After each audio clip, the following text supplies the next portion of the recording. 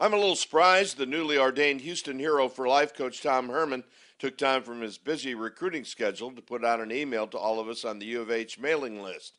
It came after it was made public that quarterback Kyle Allen was taking his football talent from A&M to Cullen Boulevard. Tom made a call for accuracy in reporting, as he put it. Some reporter or website or innocent bystander said back in early December that Herman and Allen met to discuss such a move. Well, according to Herman, that really didn't happen. And several Houston sports types did tell us it didn't happen. The bottom line? Well, it must have happened, not just when the scribe or mouth who offended Herman said it did. So they weren't wrong, they were just early. Hug your reporters who didn't care to begin with.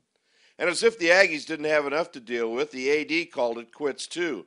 Two quarterbacks and now the guy in charge? Wow, the Dixie Chicken must have raised prices. Eric Hyman, we hardly knew you. Put R.C. Slocum in charge. Okay, you fired him once, but you love him. You trot him out at every fundraiser. Give him the big office.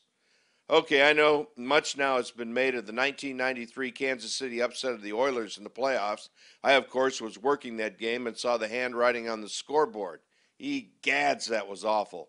Upset after being the hottest team in the NFL that year. Houston had won 11 in a row when they gave up 3 fourth-quarter touchdowns to Joe Montana.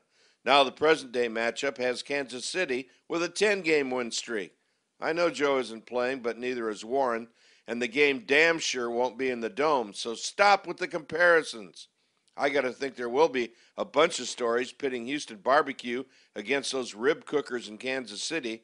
Well, we've got the lead in the chow department, and I'm feeling pretty good about the football, too. This is Craig Robertson. You've been listening to the Daily Craig.